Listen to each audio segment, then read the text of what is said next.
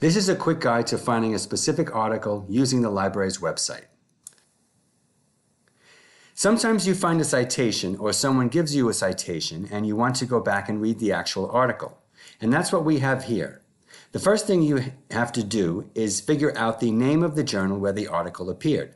In this case, it is from the American Journal of Occupational Therapy. We know this because it is in italics and also because the word journal is in the title.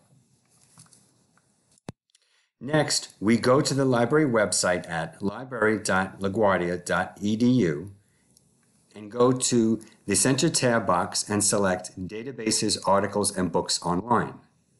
Under Quick Links, select Journal Title Search.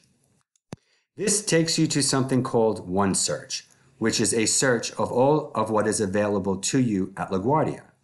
In this particular case, the search box in the center of your screen searches for specific journals by title or by ISSN.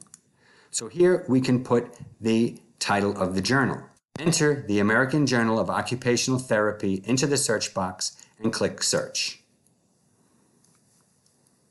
The first and only result in our results list is the American Journal of Occupational Therapy Online. Next, click Available Online and select the first option, which says Academic OneFile. This takes you to a screen where you can search for the particular article by year, volume, and issue.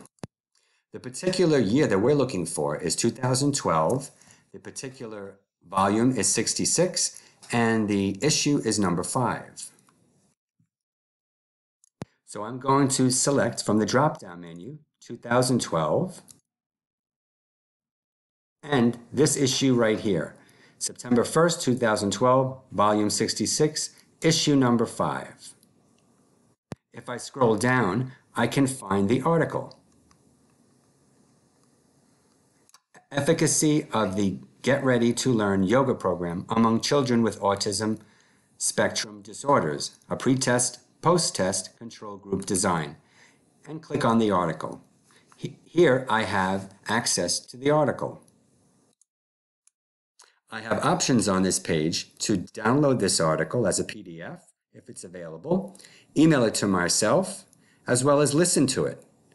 In the upper right-hand corner, I also have the option to cite this particular article. If I click on Cite, I can copy an MLA or APA citation of the article.